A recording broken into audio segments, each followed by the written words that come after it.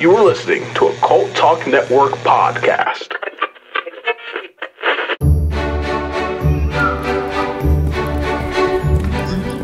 This time of year, throughout the Imperium, the story of our Lord Sanguinius is told. While each planet has their own version, we here on Ball know the true story. Now, gather round, children. It's time for the telling of the tale of Sanguinala.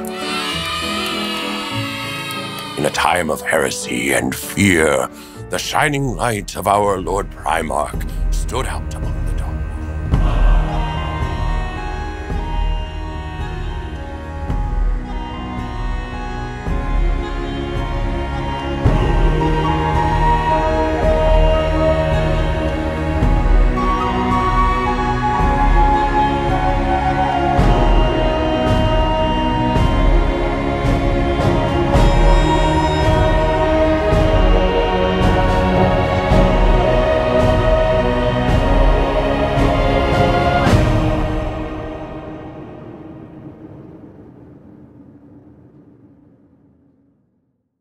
Welcome, everyone, to the very first December episode of Cult of Lore. Hi. Hello. I'm Ben. I'm Eric. And I'm Jerry. So we're covering Sanguinala today, this is probably going to be a shorter episode. I don't know that for sure, obviously, but I'm suspecting it will be because there's not a whole lot out there about it specifically, but we're going to do our best.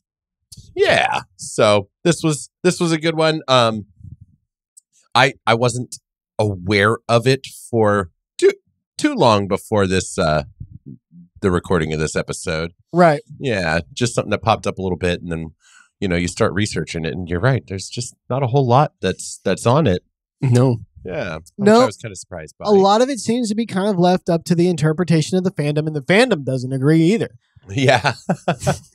A lot of I don't want to say mainstream because that automatically sets people on the opposite side usually, especially, and I'm the same way. But the kind of mainstream interpretation of Sanguinala is, in fact, Christmas, which is why this episode is here. Yeah. Yes. But a lot of people kind of take Sanguinala to be more Easter. Right. Which I also get. Yeah, that one also makes a lot of sense, and we'll find out why as we kind of talk about it. Right. And and those people say that Candlemas, I believe is how you pronounce it, is the imperial holiday that represents Christmas. Candlemas? Yeah. Huh. And I tried to look up Candlemas just to be like, okay, well, I'll mention it on this episode. And I found less about it than I did Sanguinala. Really? Yeah. So, I mean, I hadn't heard of that. Yeah. Huh. Candlemas. It's just, it's a testament to the darkness of the 40K universe. Right. Right. There's just not a lot to celebrate. Yeah. But guys, our listeners, we're getting quite a few of you out there. If you guys know more about these two topics than what we present, please, we'd love to hear it. Absolutely. Yeah. And, send us some rabbit holes to go down for sure, because there will be more Christmases. Right. We are by no means experts, nor do we claim to be. We just like to explore. Yeah. We're here to learn with you. So Sanguinala, what is Sanguinala? What is it? It seems to be primarily, if anything, the celebration of the greatest Primarch, Sanguinius. That light in the grim darkness of the galaxy. His angelic glory. That's right. I like the supplication. Thank you. Ben taught us well. Yeah. Nope. Of course, I'm all down for this. I'm a Blood Angels guy. I have a Blood Angels tattoo. It is what it is. So this is, Sanguinala is the celebration of the Blood Angels Primarch, and I'm all about it. Yeah. So I don't know about you guys, but one of the core things that I found in researching Sanguinala is that there is no way to celebrate Sanguinala. At least no one specific one. There's not a lot tying it all together. It's just that it exists, and it people exists, are doing it. And it tends to happen around the same time throughout the galaxy. Although how they do that, I have no idea because the Imperium operates off of like 4 or 5 very different time zones, basically. Right. And they're not like hours apart. They're like weeks apart. Oh, wow. Huh. Yeah. Just because of the distance involved. Which makes a lot of sense. And I don't know much about their calendar other than things take place in the 41st millennia. Well, so they don't even know that. Right. That's their best educated guess. And I think there's actually more than one calendar that competes in the Imperium for being like the specific calendar. Oh. That is something I will admit that I've been confused on, that I need to take a harder look at, is the Imperial dating system. I'm just waiting till I run out of fun things to do. That's not high on the list, is it? Yeah. I mean, it is, because it is something that definitely needs to be understood. But just like anything the administratum touches, it's just a cavalcade of fucking nonsense. Yeah. But yeah, kind of what I was able to find as far as how it's celebrated is just like pick a planet. You know what I mean? Right. Like, It's different depending on what planet you're on. yeah. They're going to have different traditions and stuff like that.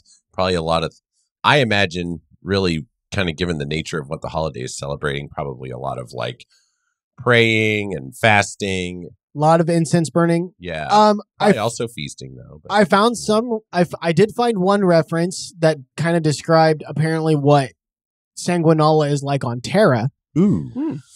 And basically the way they described it is it's such a large celebration that it's almost mass hysteria, right? Like everybody kind of goes into this religious fervor. Everybody's out in the streets. The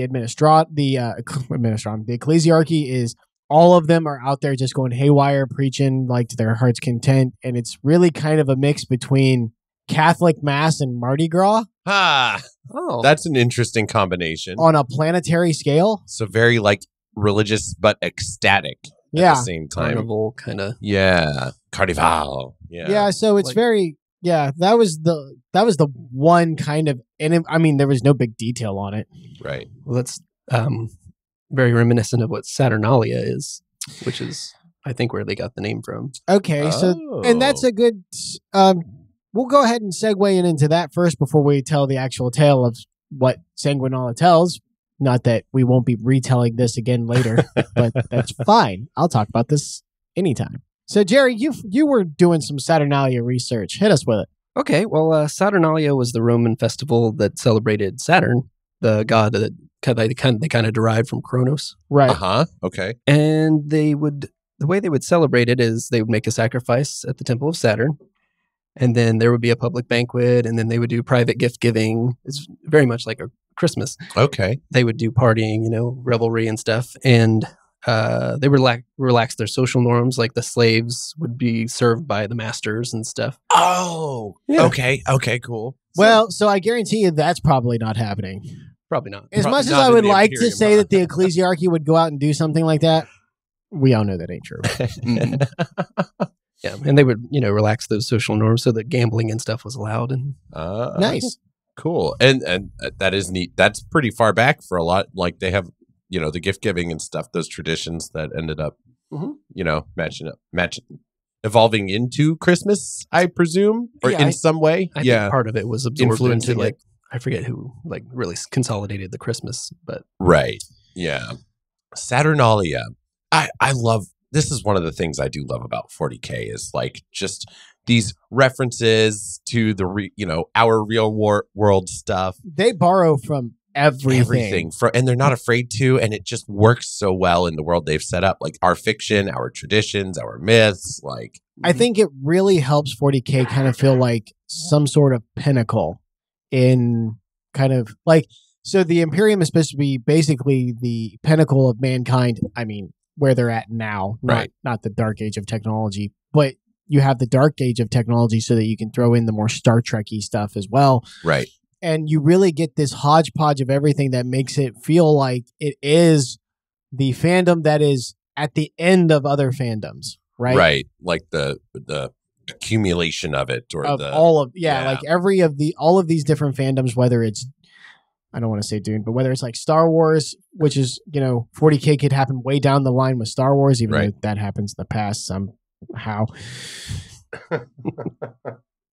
And then you take like even Lord of the Rings is supposed to be a precursor to our world, which is just a precursor to the 40K world. So, right. Yeah. Oh yeah. In a certain light, the Lord of the Rings and 40K. Ooh. I won't finish that sentence. That's good. That's good. the Eldari. Elrond becomes a racist prick in the 40K future. That's what happens. Starts calling people. Listen, Elrond. I don't appreciate the term monkey. Okay. Hey, he was there when the world of men failed. Oh yeah. Let's talk about Anyway. Slanesh, you asshole. Oh God. But the borrowing of all of these different things really does make it feel kind of, in my opinion, like some sort of penultimate fandom. It's not, and that's an ego thing for sure. Right, But sure. it does. But because there's so much in it, I think it helps give that feeling. And also, it makes it damn easy. How does he know? I don't know. Michael has literally called us in the middle of every recording for the past like 4 recordings. Yeah, I've seen it. Psychic. I'm calling it out on recording because it's amazing. Yeah, and sorry I ignored you, Michael. Not that you ever listen to these, but it had to be said. Like it's spot on. Good Lord. Anyway, it really, and also what it really does is it helps you get people into it, because it's like whatever. I think that was one of the lines I first used on Eric. I was like, whatever you're into, 40K's got it. You just have to find it. Yeah, seriously. That was he I'm like, I really like Norse mythology and stuff like that. So the Space Wolves. So I hit him with the Space Wolves. Just like, all right. I'm a slut for Vikings. I'll take it. Yeah, and this is just Saturnalia. The Sanguinala is just another really fun example of that. Yeah. So that's a good catch there, Jerry. I like that comparison there. This is good. Yeah. And so what does Sanguinala celebrate? Well, it celebrates the life and, yes, the death of the Primarch Sanguinius. So let's do a 30,000-foot overview of Sanguinius, because we want to save a lot for his actual Primarch episode. Right. And not a lot of what we're talking about can be referred. You can go back and listen to our Echoes of Eternity review. Mm-hmm. We touch a lot on that. But Sanguinius was the Primarch of the Blood Angels. He was distributed on Baal, where he came to the attention of everybody because, unlike the rest of his brothers, he was born with a pair of wings on his back. Yeah. And not tiny wings either. No. Now, what's interesting is in 40K, they acknowledge that they're not large enough to carry him. Oh, right? Okay. Yeah, like if you look up the wingspan to ratio of the body, like his wing should be... Because like the weight of a human needs a lot of... Correct. Right. So his wing should be like 10, 12 foot. Like they should just be these ginormous things. They acknowledge that they're not, which helps kind of lend some credence that maybe his flight is warp related. Right. Yeah. But anyway, Sanguinius was a good ruler. He took over Baal, as Primarchs tend to do. Yeah. Of their homeworlds. My early years conquering a planet. Just having a ball. Yeah. Happy Sanguinor. I mean, Sanguinala. But I'm going to ignore it. That's my Christmas present to you. But he met the Emperor, and he was the Emperor's most loyal son. He had the gift of foresight. He knew he was coming. He bowed the knee to him instantly without argument, and till the time of his death was considered to be the best of the Primarchs. He was arguably probably the best fighter, although he wasn't the strongest. He wasn't the best swordsman. He just had the rage and the will to be able to just basically beat the shit out of anybody. So much so that Kurz gets the drop on him in a book. Kurz is in full battle plate, and Sanguinius is just in a cloth robe, and Kurz doesn't even try. Oh, that's right. I think I remember this. He just is like, he's like, nope, I'm here to talk. He's like, well, I don't want none of this. Even with doesn't have anything. Wow. No weapons, no armor, and Kurz had the drop on him. May as well have been naked. He's like, I'm not messing with that guy. Yeah. That's crazy. Sanguinius took prominence during the Horus Heresy, of course. He fought Cabanda, beat him twice, held the Gate of Eternity by himself against, I think it was 3 legions worth of Astartes. Go see our Echoes of Eternity review for that. Better yet, read the book. The book is fucking great. Yeah. Was Angron there for that? He was. And Sanguinius ended up beating Demon Primarch Angron in that fight as well. Cabanda held off the legions, beat Angron as well. And these were all kind of in succession, weren't they? These were one right after another after another. Yeah. Yikes. All that kind of same event. So and it was during that time when Horus released the shields on his ship that allowed the Emperor, Rogel Dorn, a selection of Custodes, and Sanguinius to teleport aboard the ship. And that is where Sanguinius gave his life battling Horus. And even though he died, he did damage to Horus's armor, which allowed the opening for the Emperor to defeat him ultimately. Yeah. And that is what Sanguinala celebrates, is that sacrifice, which is why a lot of people compare it to Easter. Right. Right. Yes. But which makes a lot of sense. But he gave of himself, which also could be the spirit of Christmas as well. Yeah. That kind of he gave the gift of the Imperium, its ability to live. I wouldn't be surprised if there's going to be a wee bit. So the Horus Heresy books are starting to approach this moment. They're coming to the conclusion where Sanguinius, the Emperor, and Horus kind of have their square off.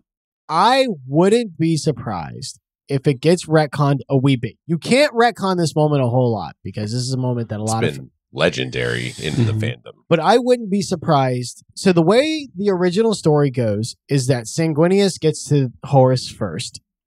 And because he's so exhausted fighting Cabanda and everybody, he just can't take Horus. Horus ends up strangling him to death.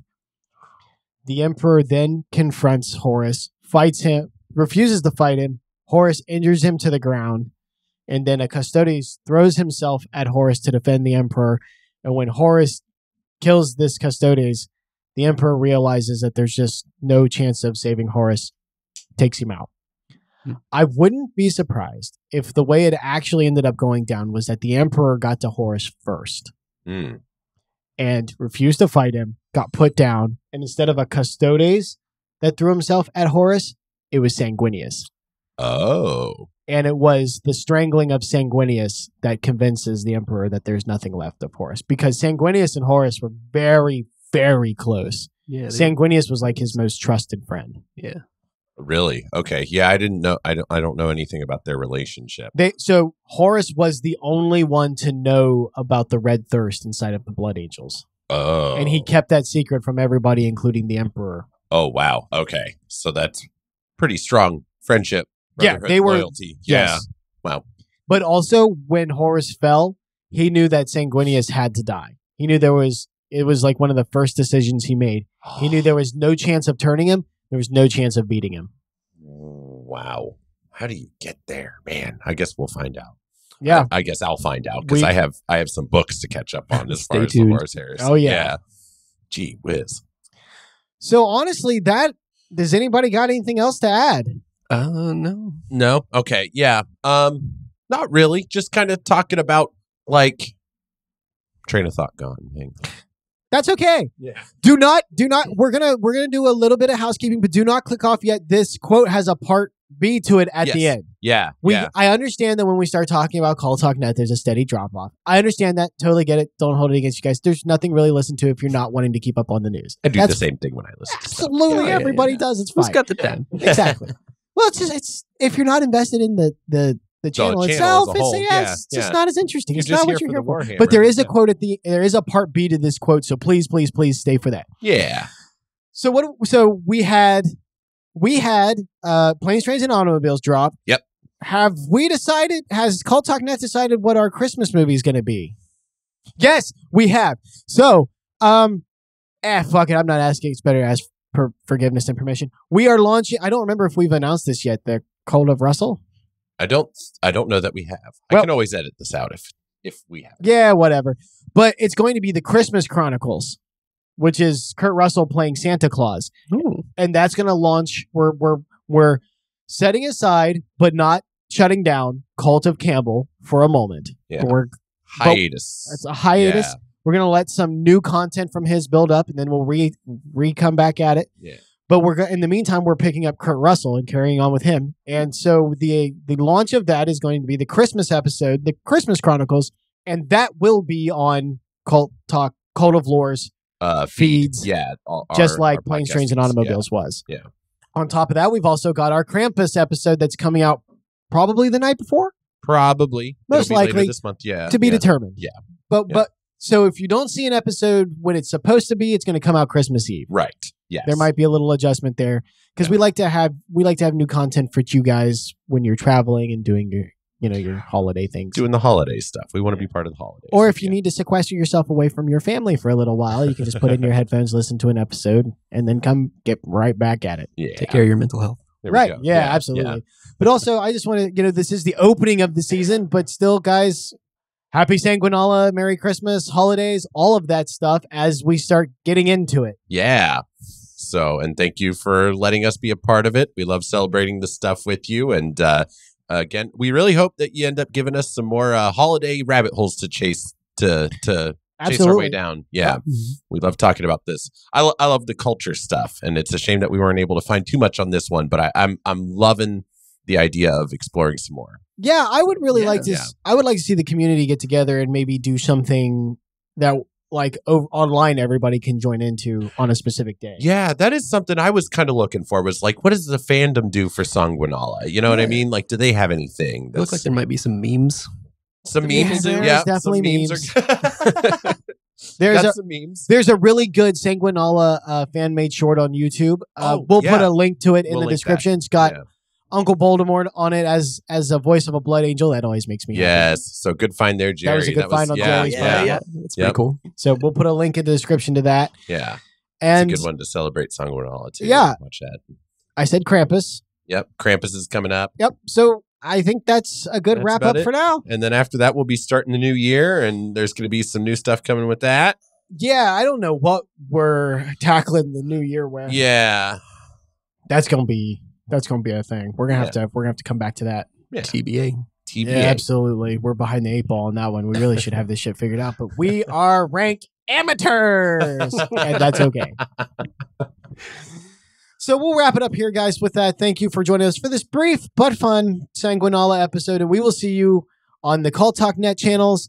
Join us on all the other different feeds. Wherever Cult Talk Net is, Cult of Lore is there with its own feed. We will be having several holiday things coming down the pipe at you. I'm Ben. I'm Eric. And I'm putting on my red badge. Fuck, we didn't mention the red badge. Yes, we didn't. That's in the quote. We'll let them wonder. Yeah.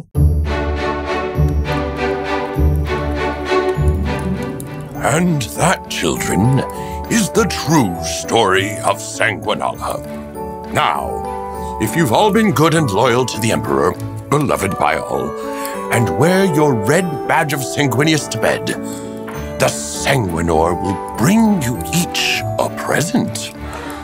Now, hurry, off to bed.